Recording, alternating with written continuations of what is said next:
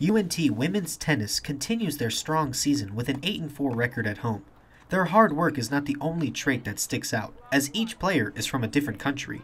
It's so diverse and it's so colorful and bottom line is they all have a passion for tennis. They all want to be better and they all are really, really intelligent, smart kids.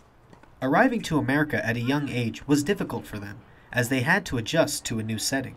It was difficult, so but I mean, like through the days and months, like obviously that I learned and I started talking and speaking better.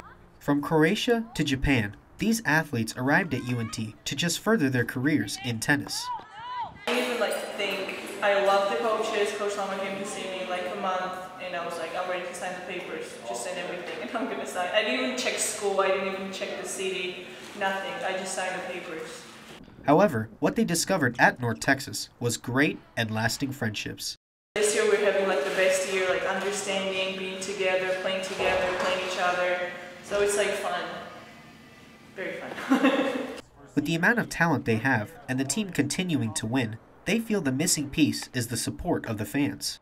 We need people to come here to support us, and as every sport, it's just amazing having people here, and I think that people definitely can enjoy watching us, how we fight and just how we compete. For NTTV News, I'm Shahji Adam.